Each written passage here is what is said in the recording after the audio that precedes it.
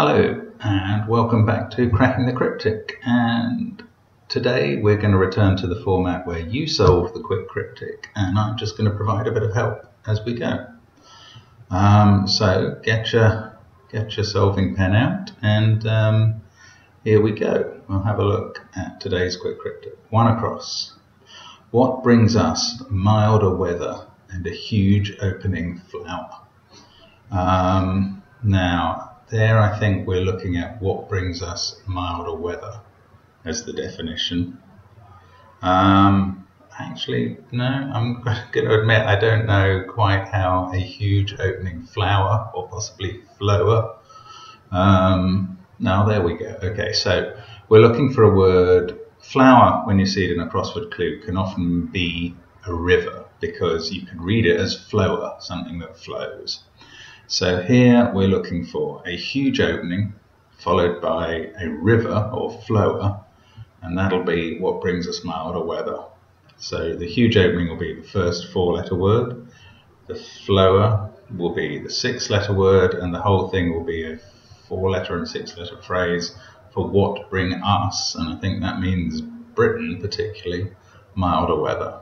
So pause if you need to, and the answer is Gulf Stream. Gulf being a huge opening and the flower being a stream. So always worth remembering when you see flower in a clue, it could easily be one of many flowers, but it could also be one of many rivers, and here it was a stream only.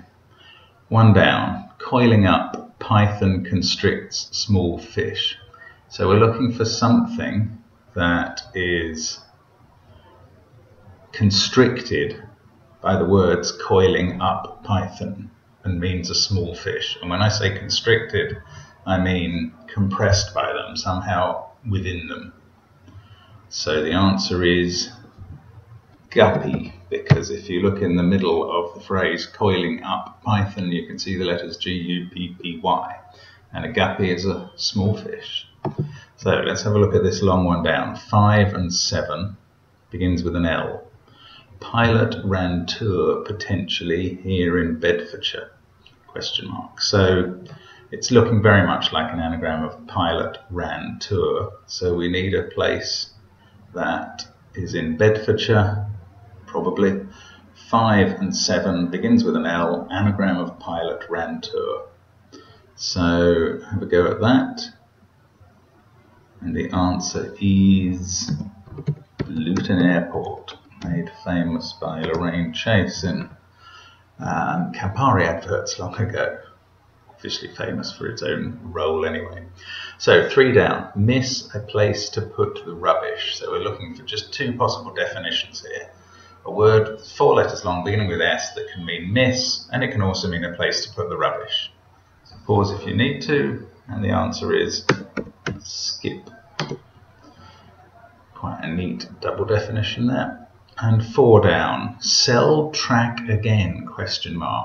So this time we're looking for a word that can mean sell, 6 letters beginning with R, but the question mark means something funny is going on here, and theoretically this could mean to track again, to follow someone for a second time. So have a think, see if you can justify any of the possible definitions you might know for sell. And the answer is retail, because you can imagine a private eye perhaps retailing a suspect. To tail is to follow someone. So 5 down, a toff and a saint into the bargain. So we're looking for a phrase that's 2 for 2 and probably means into the bargain. So something that means extra. And it can somehow break down as a toff and a saint. And the answer is as well as. So a swell is an old word for a posh person or a toff. And a saint is a S at the end. Saint, remember, can be abbreviated either to ST, which is what we normally see in the language, I guess, or S. And that's certainly worth remembering in crossword clues. So we'll go to 8 across, got all the letters to this. You may be able to guess the word just from the letters in the grid. 7 letters. Nationalist is glib about 3 things. So the whole word is going to mean a nationalist, and we need a word, short word for glib, about something meaning three things. And the answer is patriot. So pat, if you have something of pat, or you're very pat in speaking to somebody, it can mean you're glib. And a trio is three things. Quite a neat container there. 9 across is an enormous creature, wide and robust. Well, we know that W can be wide, so it's quite likely that we're looking for an enormous creature made up of W and a word for robust. So think of an enormous creature beginning with W, see if the rest of it can mean robust, and the answer is whale, where hail, as in hale and hearty, can mean robust. So 10 across. Pull someone across the pond.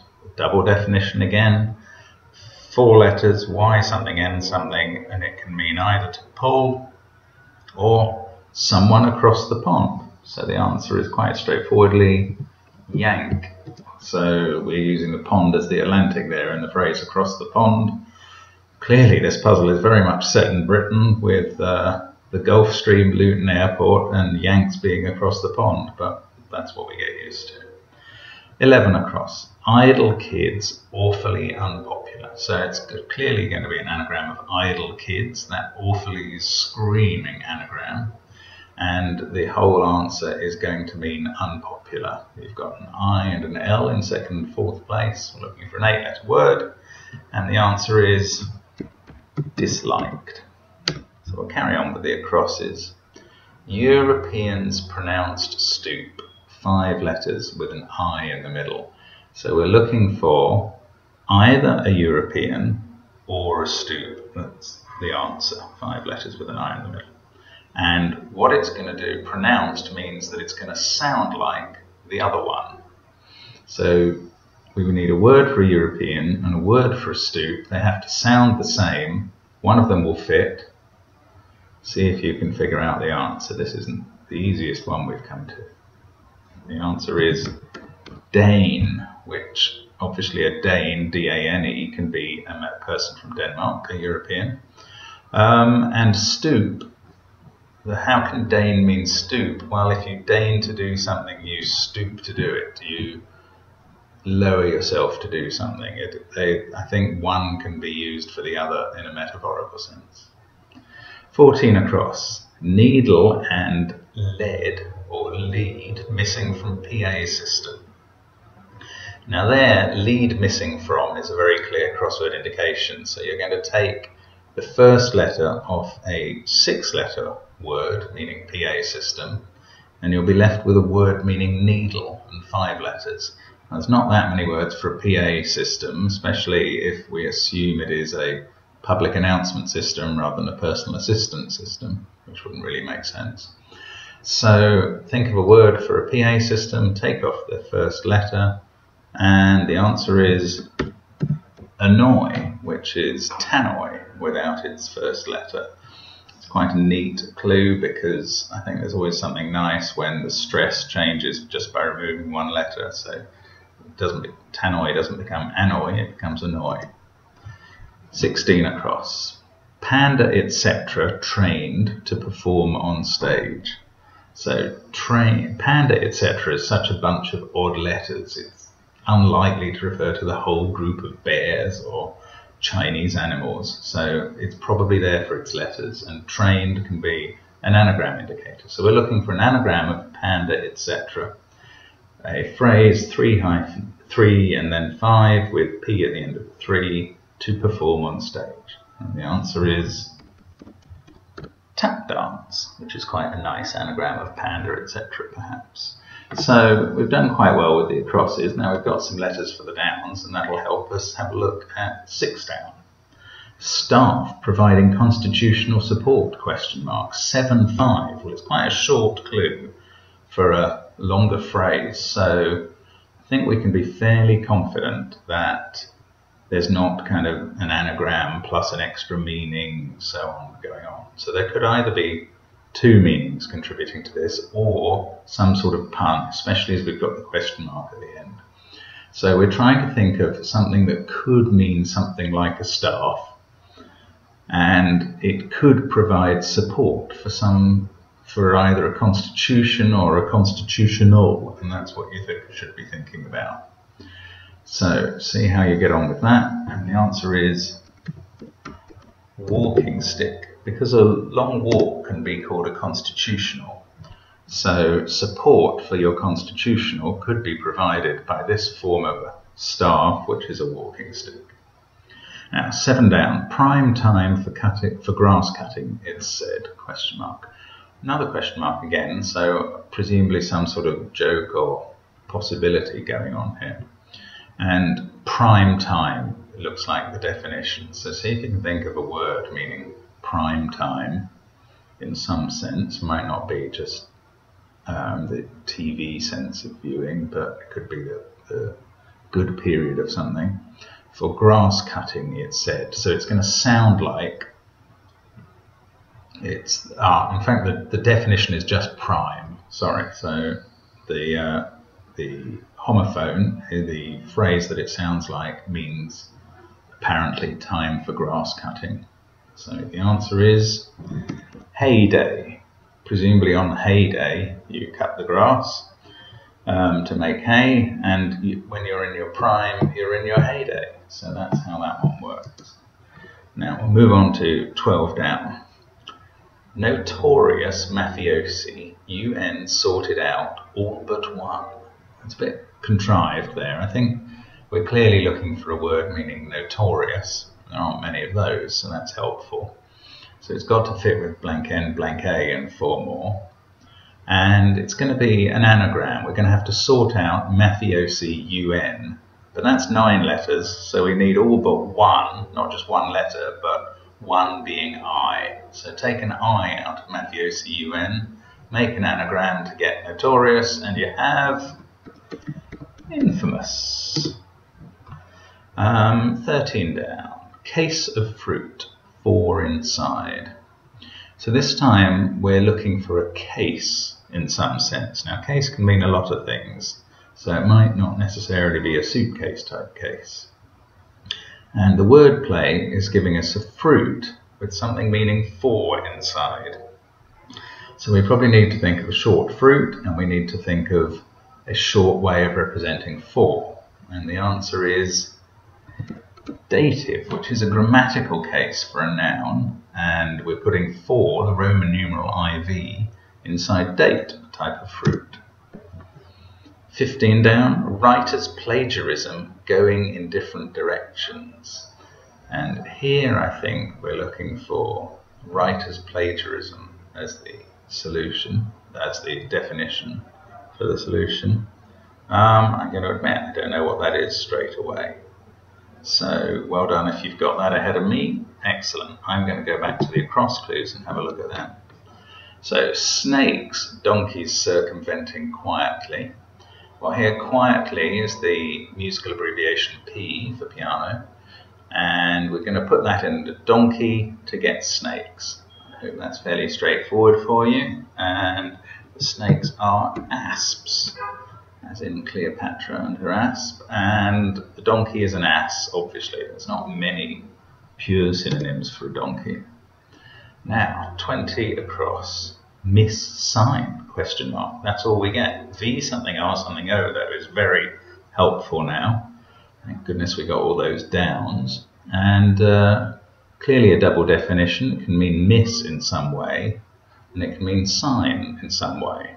And the answer is Virgo. Now that's a sign in the sense of a sign of the zodiac. Why is it a miss? Well, it's not just a miss, it's a sign of a miss, so it's a miss sign. The whole clue is acting as a cryptic definition there. I couldn't mislead you by suggesting the clue on it, the answer on its own could mean miss, but a Virgo being a virgin could be a miss, meaning a kind of unmarried woman. Now, 21 across. Yours truly's opposed to style, ultimately fancy. Well, there we have to look at yours truly is likely to be the definition. Now, opposed to style, we're looking probably for short words meaning opposed or opposed to, and style. ultimately fancy is likely to be the letter Y, being the word fancy in its ultimate position. So ultimately fancy is likely to be a Y at the end of this. And yours truly is likely to be the definition, either in the sense of myself or in the sense of how you sign off a letter. And again, I don't know the answer myself, so we'll do something else and come back to that with a bit more help, hopefully. 22 across. Dickie East took chances with a star. Now here, there's a bit of a combination of stuff going on. We're looking for Dickie is a very clear indicator of an anagram. If somebody feels Dickie, they're not well, so we're looking for East to be anagrammed at the start, and we have an S in place, second letter. Then we need something that means took chances, and the whole thing put together is going to mean with a star. So have a think about that, and I hope you came up with asterisked. Now it's not maybe with the sort of star you were imagining, but it does mean with a star. Risked is the word for took chances, following an anagram of East. Quite a neat clue, but we'll have a look at 15 down now. And we're back to writer's plagiarism, going in different directions. So I think now we're looking for a writer as the definition. That's better. And plagiarism, we need some short word for plagiarism, and it goes in two different, probably compass directions. So have a think about that. If you got it before, you don't need any more thought. If you haven't got it before, and if you haven't got it now, the answer is scribe, where crib is the plagiarism, and that's going in two different directions, south and east, to make scribe a writer.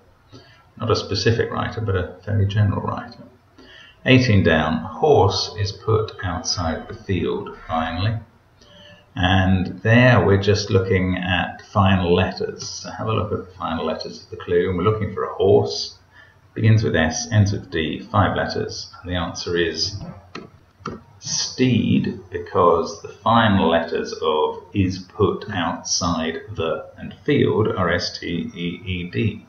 So again, it's quite a neat disguise for the final letters of those words in the clue there. Now let's try 19 down, because we didn't like 21 across before, and we haven't looked at this. Little monkey sampling shark oil at regular intervals. What a strange vision that conjures up. But once you see the word regular or regularly in a clue, it so often means take every other letter in some part of this clue. And shark oil is such a clearly contrived phrase that I think we're looking at every other letter of shark oil. It ends in an I, so we're looking at the odd numbered letters.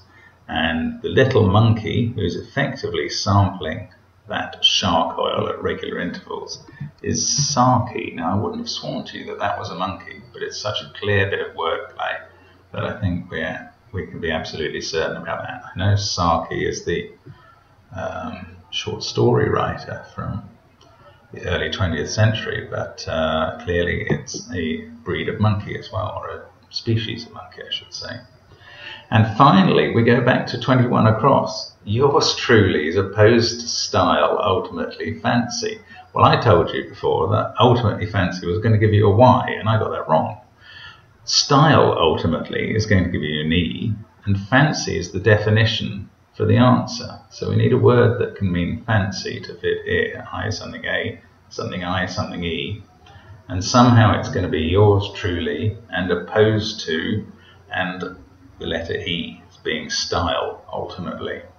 And that's something you've got to watch out for in crossword clues, is being misled into thinking the first thing you think of and sticking with it. You've got to be prepared to change sometimes.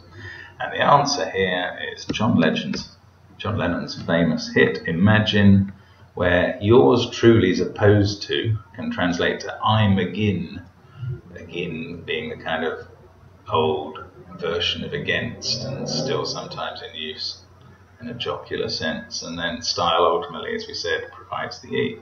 So there we are, well done. You've finished the Times Quick Cryptic along with me, and very grateful for your company and hope you enjoyed the ride. Well done. Hope to see you again soon, and Good solving.